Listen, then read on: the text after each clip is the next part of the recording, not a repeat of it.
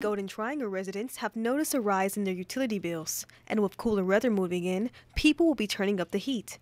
That can begin to burn a hole in your wallet. Starkville Community Foundation's program, Helping Hands, gives financial assistance to residents of Oktibbeha-County to help pay rent or electric bills.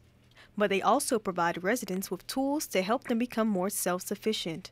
It's just a Band-Aid. It's not a long-term solution, but sometimes people are one bad bill away from being evicted, and so we really want to stop people from being evicted. Starkville Community Foundation provides funds for Helping Hands, but the program is ran by Trinity-Presbyterian-Church in Starkville.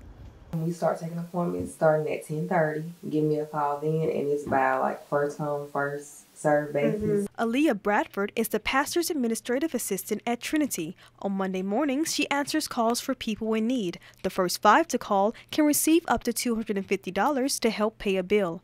But they are also required to come in for training on Tuesday to get advice on how to save money and lower those utility bills. After they've gone through the training about energy, then they get a bag to take with them on the way out. Joan Milroy is a member and volunteer at Trinity. She helps organize getting groceries and other household items for program participants. Trinity is not the only one giving back to the community. Starkville Utilities also has programs to help city residents pay and manage their bills. One way is through a free energy audit.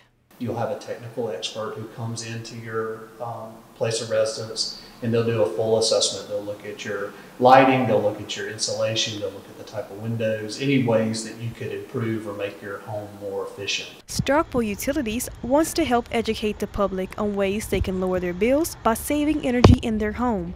The company will host energy workshops on November 6th and 7th around the city.